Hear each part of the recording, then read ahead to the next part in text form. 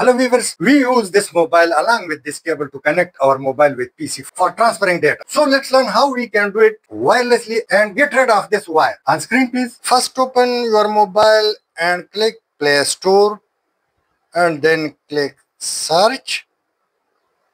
And in search we will type Wi-Fi FTP server. It appears. Click it and note the folder sign. Now click install and installation begun.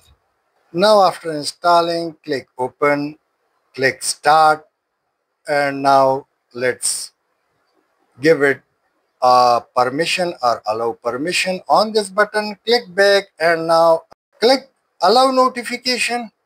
And after clicking or allowing notification, it's already in running condition, so we can stop it, and better we on it from the inside of the mobile and click start.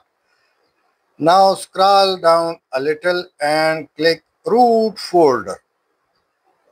So after clicking, use this folder, click on it, or these are the folders which is available in your mobile. So click back. Now once again click start and note this FTP address, we will shortly see it. Now double click on my computer.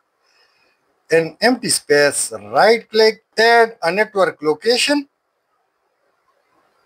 or you can go up and simply click these three dots and same button appear. So click it, click next, then next, and now type your server URL. It's already mentioned under red circle and click next.